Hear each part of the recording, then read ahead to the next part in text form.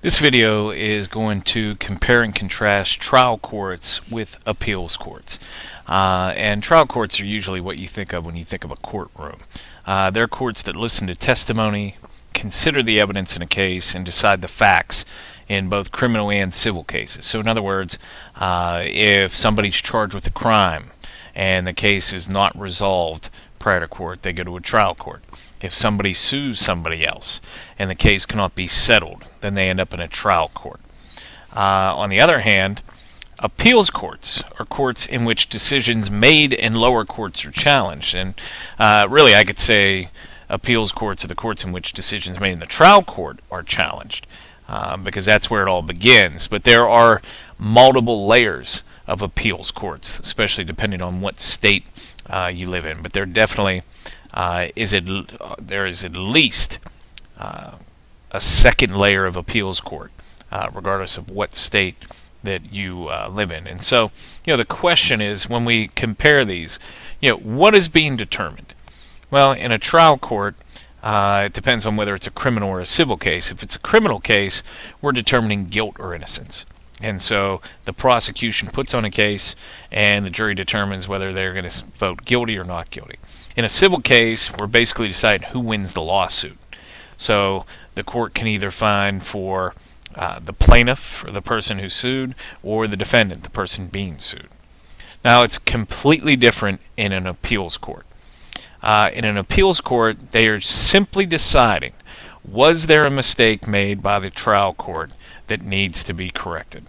The simplest example I can give you is when a defense attorney believes that the police conducted an illegal search.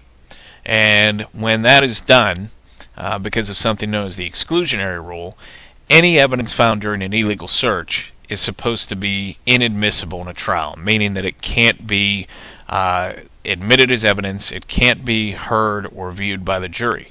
Now, if a trial court judge allows such evidence to be entered into a trial, that is an appealable issue, meaning that if the defendant's convicted, they can challenge their conviction based on the fact that illegally seized evidence was allowed into the trial.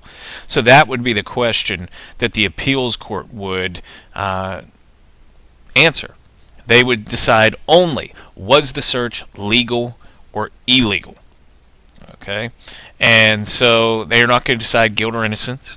All right, they're simply going to determine whether the search was legal or illegal. They're just going to look at that specific issue. And so the possible results differ because of this. In a trial court, if it's a criminal case, the possible result is punishment. And we kind of went through that in the previous topic. In a civil case, it's a remedy. Okay, whether that be money or some other remedy. Now, appeals courts, though, remember, are not determining guilt or innocence in a criminal case. They are not determining whether the plaintiff or defense wins the lawsuit. All the appeals court is determining is, was there an error made? Okay. Now, if they determine there was not an error made at the trial court, then the trial court decision is upheld, and whatever they said was final. So if somebody was found guilty of a crime, and they claim that there was an illegal search, and that evidence should have been thrown out, the appeals court hears the case, and they disagree, and they say, no, the search was legal, and so they uphold the trial court decision. That means that the conviction stands.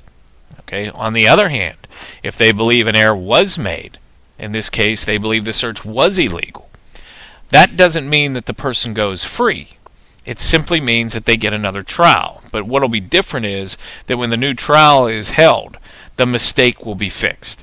In our example, that means that the person can be put on trial, but they will now be put on trial without the tainted evidence being admitted. So let's say that it was a drug case, and the case is simply the person's been charged with possession of a narcotic, and the search was illegal in which the narcotic was found, and so now the narcotics are out. Okay, the prosecution may choose not to even prosecute again. So though the appeals court didn't find the person not guilty, basically they take the heart of the prosecution case away and they don't even re-prosecute. Sometimes whatever's removed, the government will look at it and say, well, that's tough that it was removed, but we're going to go ahead and put the person on trial anyways. But the point is, the appeals court doesn't free somebody completely. It just says that yes, there was a mistake made, and so there's going to be a new trial. Now, in terms of who's present in a trial court and an appeals court. In a trial court, first of all, we have the trial judge. Okay. Secondly, we have a jury. We have the lawyers. We have the defendant, whether it's a criminal or civil case. In a civil case, we have the plaintiff, who is the person suing, and then we have witnesses, and that's the key thing, that we have witnesses there, because an appeals court is very different. An appeals court only has the judges, and I say appellate judges in plural because there's always an odd number of judges, because all decisions are made by majority vote, and then the lawyers, and that's it. The defendant usually is not there. The plaintiff in a civil case usually is not there. There are no witnesses to be heard. There's no jury because the judges make the decision. There's no testimony. Okay, what happens simply is both sides file a written brief, which is basically their side of the story, and then they go up in front of the judges, and they each have an allotted time in which they get to plead their case, so to speak, while being peppered by questions. Or with questions by the judges, and then the judges retire and make their decision based on majority vote. Okay, so there's no witnesses there to testify because they're not deciding guilt or innocence. They're deciding whether there was a legal mistake made. Here's a little video clip that kind of shows how this could happen in a case, and this is a criminal case, and years later the defendant finally is granted an appeal. So let's just watch this video clip. The youngest murder suspect ever charged in the state of Washington is getting a new trial. 13-year-old Craig Sorger was stabbed and beaten to death in Ephrata Park. Two of his classmates, who were just 12 at the time, were convicted of the killing. But today, the Court of Appeals ruled that Evan Savoy was denied his right to a public trial and ordered the case back to Grant County. KXLY4's Melissa Luck has covered this case for 8 years. She's here now with more on today's decision. Well, Nadine, I remember talking to people in Ephrata the night after Craig was murdered. It's a case that shocked that small town then and the nation as they saw two young kids charged with a horrific crime. Craig Sorger was stabbed more than 30 times. His autopsy pictures shown in court showed a little boy's face frozen in fear. Evan Savoy and Jake Aiken had been playing in the park with Craig the night he died. They said he fell out of a tree and they got scared and ran away, and that someone else must have come along later and stabbed Craig. Because the defense could have implicated the Sorgers in their son's murder, they were given their own attorney. And when the family's private records were discussed in court, the judge closed the courtroom to the public. The appeals court said today that violates Savoy's right to a public trial and said he should be retried. Today, Evan Savoy's mom told me she always knew this day would come. My son is what's kept me confident. He kept saying this day would come, and it did. And all I can say is I am so thankful those judges saw what everybody else seen, and I hope this time he gets a fair trial.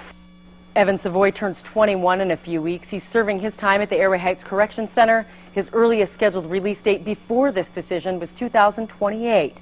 It's not clear yet when a new trial will begin. The Grant County prosecutor did not return my phone calls today. I'm Melissa Luck, KXLY4 HD News. So just so you understand how this works, the defendant in this case was found guilty in a trial years before.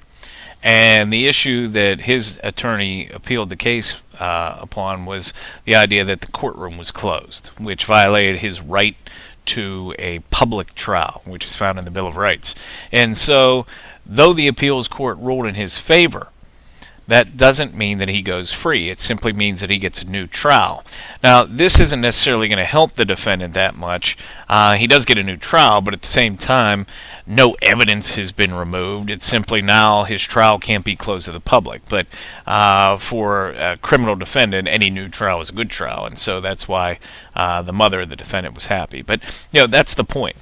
Trial and appeal courts, what do? In the trial court, they determine guilt and innocence in a criminal case, or which side wins a lawsuit. The appeals court merely determines whether or not there was a legal mistake made. In this case, they said there was, in terms of closing the trial off to the public, which is a violation of his rights.